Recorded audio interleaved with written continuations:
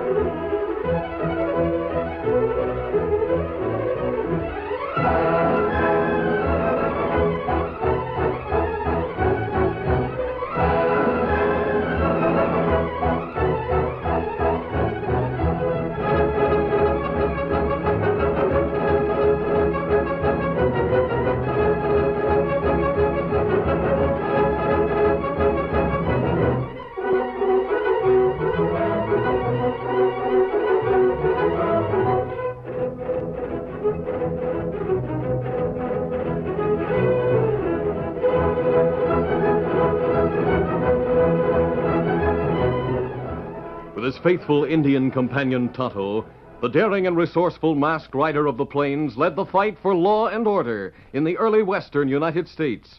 Nowhere in the pages of history can one find a greater champion of justice. Return with us now to those thrilling days of yesteryear. From out of the past come the thundering hoofbeats of the great horse Silver. The Lone Ranger rides again. Come on, Silver. Let's go, big fellow. Hi-yo, Silver. Hi!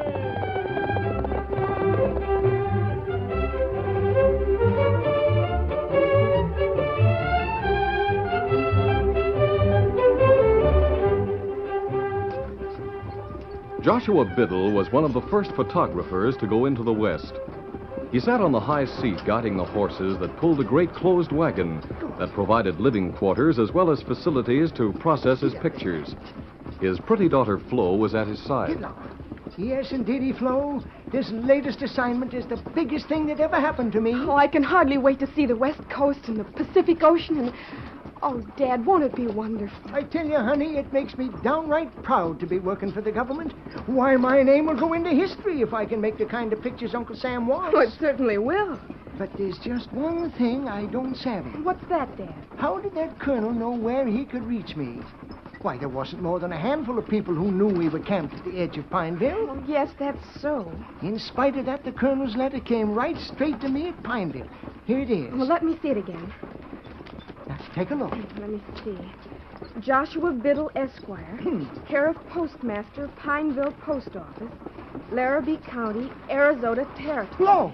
Flo! Dad, Look! what's the matter? Look over yonder. There's a horseman angling towards us from the rear. Might be a sticker. Get my rifle out of the boot. Oh, get it. Here you are. Do you want me to take the reins so you can shoot? Wait a minute, daughter. Wait. Great day, honey. We don't need that rifle. Put her away again. I know who that horseman is. Dad, it's the masked man. Sure it is. It's the man who saved our lives in Greenville.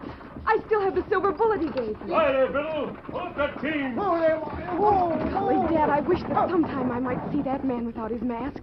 I'll wager he's handsome. Oh, Silver, how are you? Ho! Hi there, mister. You're sure a sight for sore eyes. I'm glad I caught up with you, Biddle. How are you, Miss Biddle? Very well, thank you. You know, mister, I was thinking about you just yesterday when I got a letter. I wanted to tell you about it. I wanted to show it to you. Oh, I'm so proud of Dad. He's been selected by the government at Washington. Were you going to show me that letter? Why, yes. Didn't it say you should keep the mission confidential? Huh? Why, oh, my. Yes, I reckon it did. The government doesn't want it generally known that you are going to make pictures of the United States defenses on the Pacific coast. How did you know? The letter was written by Colonel Gilchrist, wasn't it? Yes. I gave him your name. You did? So that's how he knew we were at Pineville. Between now and the time you report to Captain Arnold, don't tell anyone about your mission. It might be a good idea if you would destroy that letter from Washington. Very well, sir. Flo, I gave it to you. Oh. Where is it? Oh, I've lost it. What? Oh, Dad, I'm sorry. When you first saw this masked man coming, you startled me. I dropped the letter when I reached for the rifle, and it flew out of the wagon. I saw it. It went over the edge of that cliff. Oh, thunderation. Well, it probably doesn't matter. Biddle, you'll have to go back to Pineville. Go back? Yes. Your testimony will be needed at the trial of Gormley and Bates. But I left photographs of those two worthless crooks. Photographs of both of them selling rifles to the Indians. Unfortunately, the photographs won't hold up as evidence in court. You'll have to testify as an eyewitness. But that'll take time. And Dad is supposed to go to the Pacific coast as soon as possible. The delay will be just a couple of days, and it won't matter. Well, if you say we've got to go back to Pineville, I guess that's it. Good. The sheriff will be expecting you. Adios. Come on, Finley. Adrian Blodgett, the attorney who was to represent Gormley and Bates, had done considerable work for the pompous banker Amos Quinton. He had a shrewd look in his eye when he entered the banker's office. Good morning, Quentin. I want to see you. Oh, it's you, Blodgett. I'm busy this morning. You're busy now. You're busy with me, and everything else had better wait. Do you mind if I sit down? I say I'm busy. Then it doesn't matter whether you mind or not. Now, see here, Blodgett. My time Your is... time is valuable, I know. That's why you can't afford to spend 10 or 15 years in jail. That's enough, Blodgett. Look out the window, Quentin. See the sheriff's office across the street? There's a jail cell in the back of the office. 2 men are languishing in that cell while they await their day in court. Yes, I know. Gormley and Bates are accused of selling stolen Army rifles to Chief Whitefoot at North Branch. They're convicted, Quentin. They will name you as an accomplice. What? Why, that's preposterous. Not at all. Bates has proof that you helped to secure the rifles from the Army. But how can he have proof? I got it for him. A few letters signed by you. You confounded... No. I must protect my clients, you know. Gormley and Bates are my clients. What are you getting at, Blodgett? Well, the point is simply this. My clients don't want to go to prison. You can't blame them for that, can you? Well, You wouldn't want to go to prison either. But, believe me, Quentin, that's where you're going if Gormley and Bates are convicted. Yeah. Just what do you want of me? Well, now we're getting somewhere. I'm to pay you for representing the prisoners, is that it? Partially. It shouldn't be hard to get that case thrown out of court. As I understand it, the only evidence consists of a photograph. That can hardly be accepted as evidence. There's no other eyewitness to the transaction between the prisoners and the Indians. Oh, but there is an eyewitness. 2 of them, in fact. What? Joshua Biddle and his daughter returned to Pineville. What? They returned less than an hour ago. A big red wagon is at the edge of town. What's Biddle doing back here? Why did he return? He came back to appear in court to make sure that Gormley and Bates get all that's coming to them. So, Quentin, it's your move. Yeah, but what can I do? And I don't know. That's up to you. But you'd better do something. You'd better make sure that Joshua Biddle doesn't get to court as a witness. Well, what do you...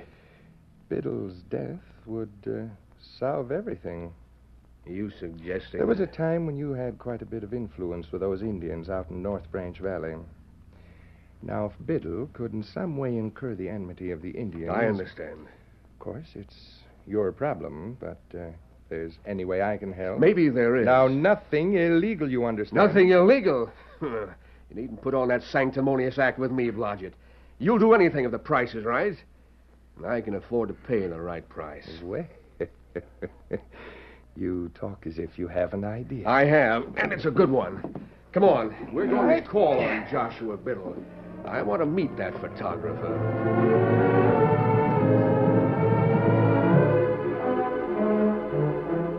Accompanied by the lawyer, Banker Quinton went directly to Joshua Biddle's wagon and introduced himself and Blodgett. Blodgett?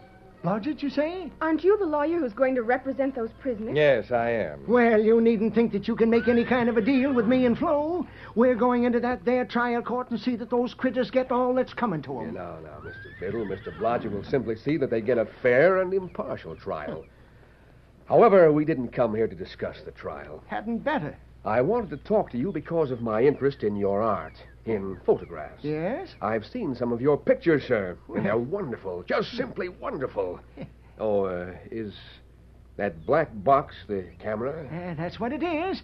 I'll show you how it works. You'll be in town for several days, I expect. Yeah, till after the trial is over. Well, it'll be a couple of days before the trial comes up. I'd like to engage you to make some pictures while you're around here. Oh. Some pictures I might include in a historical paper I'm preparing. Well, Dad's taken a lot of pictures around here.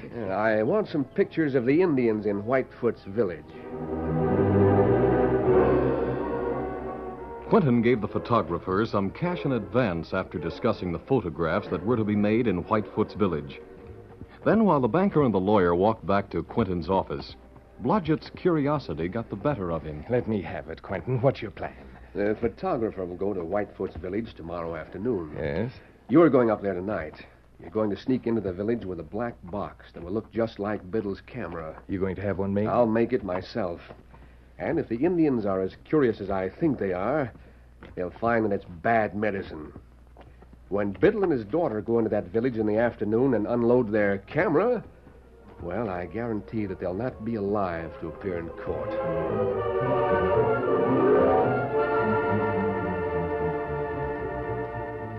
The Lone Ranger and Tonto had gone to spend some time with Tonto's friend, Chief Whitefoot, in the Indian village north of Pineville. The hogan in which they slept was one of many that formed a large circle around a clearing about 100 yards in diameter. When the Lone Ranger wakened in the morning, he saw a black box about 18 inches square standing on a tripod in the center of the clearing. Tonto, look out there. That looked like camera. Yes. I wonder if Biddle is here in the village. Maybe him come during night. That Chief Whitefoot. What's he say, Tonto? Him call an Indian. Tell him go take close look at black box. Perhaps we'd better tell him about the photographer and his camera. Ah. Come on.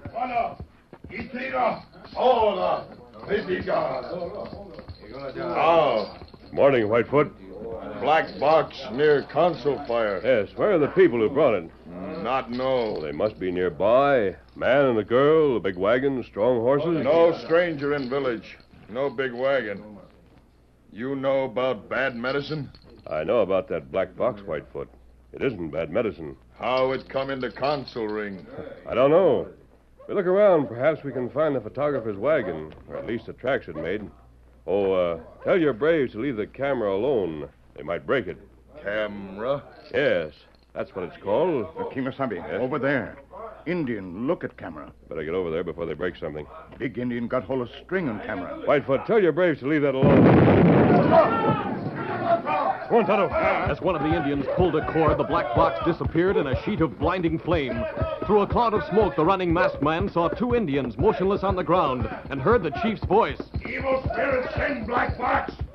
Evil spirits send bad medicine. The masked man and Tonto reached the side of the fallen Indians and quickly learned that both had been burned and stunned by the explosion, but neither had been killed. They looked up to see Whitefoot staring at them angrily. Whitefoot, what's You say black box not bad medicine. But that wasn't... You speak with forked tongue. What you say not true. Black box plenty bad medicine. Braves hurt. Maybe die. Tonto, these Indians seem to blame us for what's happened. You know people who bring black box here. You say big wagon. Man, girl. Whitefoot, we're going to find out who's responsible for this. But I promise you it isn't the man and the girl we know. You find plenty quick. What What did you say, Tonto? Him say, masked man and Tonto find evil spirit, or we die by fire as sacrifice.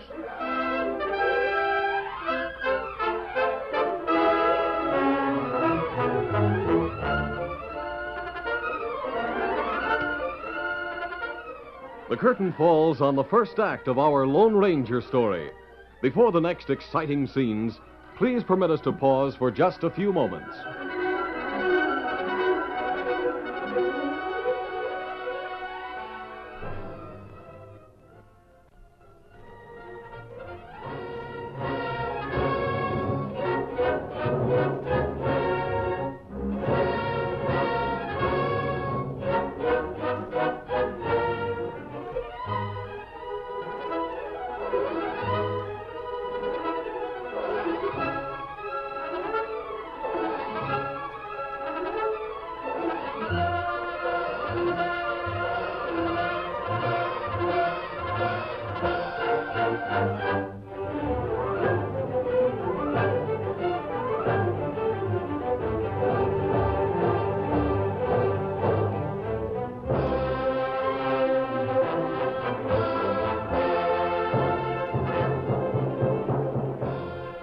to continue our story.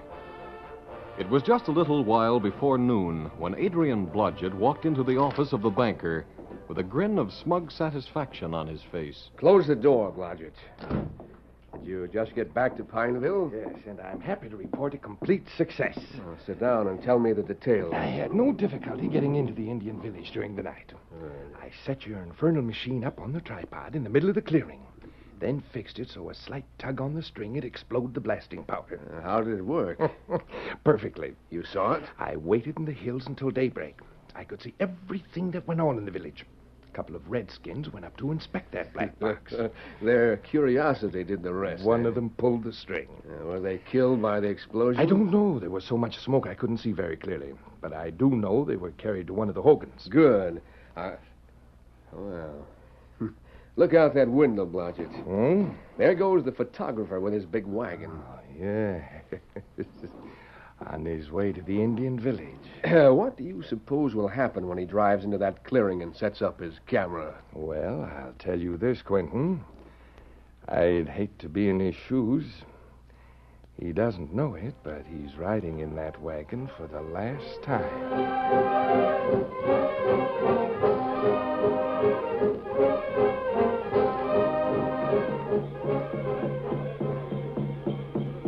While Whitefoot's people chanted to invoke the aid of Indian spirits to save the lives of the braves who had been injured by the blast, the Lone Ranger and Tonto examined the ground around the village for the tracks of Joshua Biddle's wagon, but they found nothing. The masked man knew that his life and that of Tonto were in danger. Whitefoot had been helpful and had allowed the two to travel far beyond the edge of the village, but only because the masked man had given his word of honor that he would not try to escape. We've been over the whole area, Tonto. That's right. Biddle's wagon was nowhere near this village. There are plenty hoof marks. So many that it would be hopeless to try to pick out the marks of the horse that carried the dummy camera. You call it dummy camera? No, it wasn't a camera at all. It was a bomb that exploded when a string was pulled. Someone fixed it to resemble the photographer's camera. And who do that? I don't know. Why anyone do that? I can't imagine. I can't see how anyone could possibly benefit by setting a trap of that sort. Someone want to make Indian enemy of Biddle feller. That's how it looks. Get up there, Daisy. Get along, boy. You hear, Kemosabe? Joshua Biddle. That right. And there's his wagon coming around the bend. What him do here? I don't know, but I'm going to find out. Get the horses, Tonto. Me leave him over here. Biddle, rein up. Hi there. Hello? Oh, there. Whoa. Well, great day. I never expected to find you here. I thought you were going to stay in town until after the Oh, trial. we'll be in Pineville for the trial. Let me get down from this wagon and I can talk better. Well, you needn't worry about that trial, mister. I promised you I'd be on hand to give testimony, and I'll keep my word. Is that Whitefoot's village? Yes. We came here to make some pictures of the Indians. That's right. We got a chance to pick up a few dollars while we're waiting for the trial. We might as well leave the wagon right here, Flo. I'll open up the back and get out the camera. While I'm setting her up, you can get some plates ready. Oh, wait a minute. Huh? Sakes alive, what's the matter? You said you can make some money. Who will pay you for the pictures? Well, sir, I've already been partly paid. Banker Quinton wants the pictures. Banker Quentin? Why does he want them? He said something about using them in a historical paper he's writing. That's strange. Why is it strange? Now, look, mister, the sun's getting lower all the time. If I want to get any pictures made today, I'll have to get going. Now, Biddle, listen to me. The Indians see you with your camera, they'll kill you. What's that? Someone sneaked into the village during the night and left a black box that looked like your camera. When the Indians examined it, it exploded. Exploded? Oh, mercy. Fortunately, the two Indians who were nearest were not seriously injured. They'll recover, but they might very well have been blinded or killed. But who'd do such a thing? Why would anyone want to kill the Redskins? I think the bomb was intended to kill you. Me? Oh, my sakes alive. You mean I was to get my hands on that camera and be killed when I was examining it? No, that's not it. The plan was to enrage the Indians so they would attack you when they saw your camera. But why? Why should anyone want to kill Dad or me? You said the banker sent you here. That's right. Did someone tell you it was a banker? Or did the banker talk to you himself? Banker Quinton himself came to see us. He had that lawyer man named Blodgett with him. Blodgett? Yes. He's to represent Cormley and Bates in court. Oh, that's a connection. Here, horses, Kemosabe. Good enough. Biddle, you and your daughter get back on the wagon. Turn it around and get ready to return to Pineville. But I'm supposed to take pictures. Maybe I hadn't better Better go. do as you're told. Steady there, Silver. I'll join you as soon as I've talked to Whitefoot. About what? What are you going to tell him? What are you going to do? Someone's going to pay for the injuries to those Indians. Easy, big fella. Steady. Come on, settle there.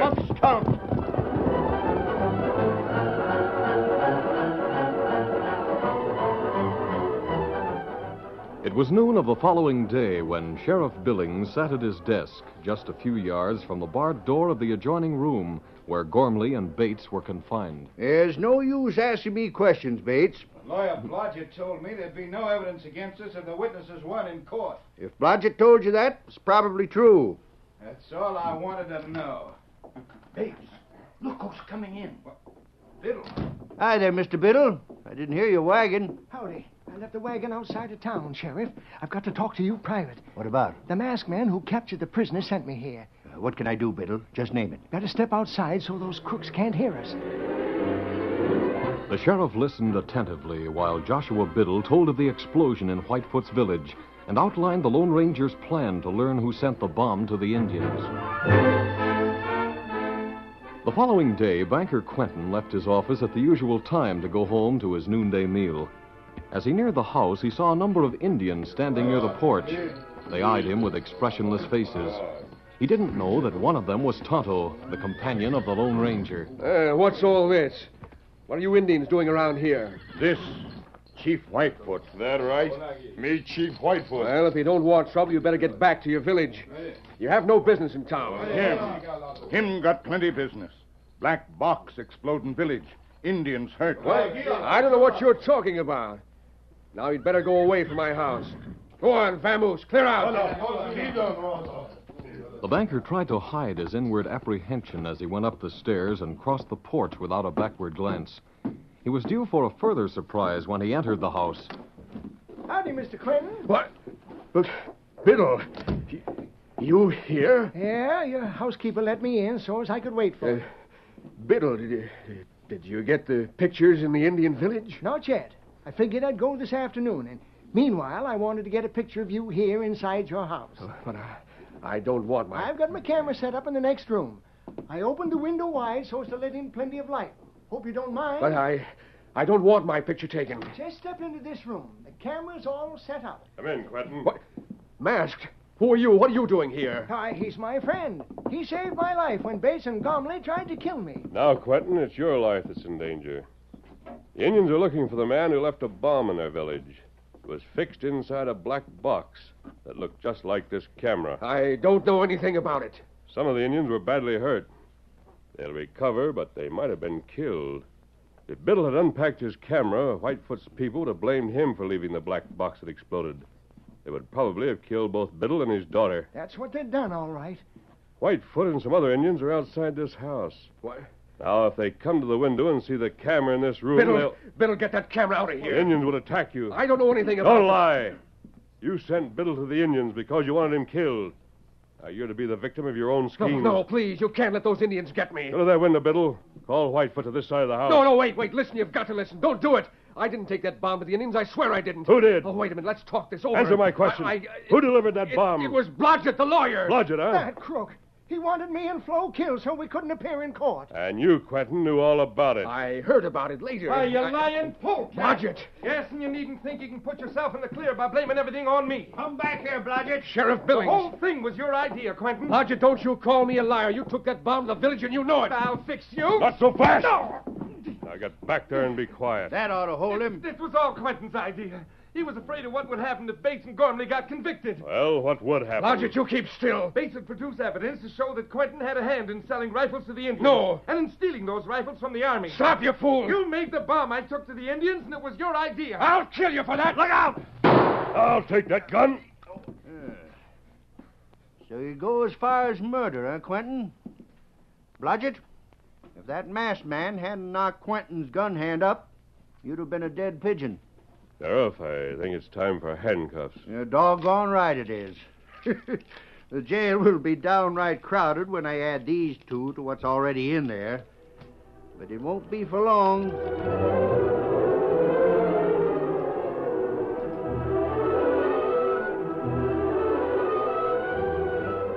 On the day of the trial, the Lone Ranger and Tonto, with their horses packed for travel, waited beside Joshua's big red wagon. We'll ride on, Tonto, as soon as Joshua and his daughter return and tell us the outcome of the trial. Ah. Oh, did you convince Whitefoot and his people that they needn't be afraid of cameras? Me tell 'em about camera. Show 'em picture. Photography, Tonto, is one of the miracles of science. Men like Joshua Biddle will preserve records of this day and age.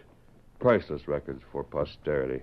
That's right. And when Joshua Biddle leaves here, he's going to the Pacific coast to make pictures of the United States defenses. His pictures will make it possible for people all over the world to know and understand the activities of Uncle Sam's fighting men. Hi there!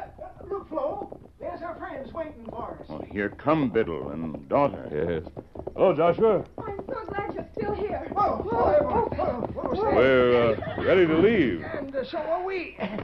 Soon as we hitch these horses to my wagon, I expect you're waiting to hear how the trial came out. You gave your testimony? Yes, sirree. Then Bates did some talking and showed some documents and let everyone know what a scheming polecat banker Quentin is. Steady there, Silver. The banker and Mr. Blodgett were found guilty, as well as Bates and Gormley. That's what I've been waiting to hear.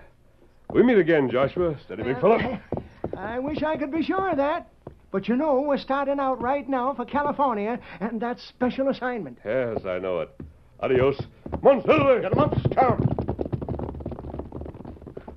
Dad, he said we'd meet again. Oh, I hope he's right. Honey, that masked man is seldom wrong. But now, now for California. I never would have suspected that we got that special assignment with the government because of the Lone Ranger.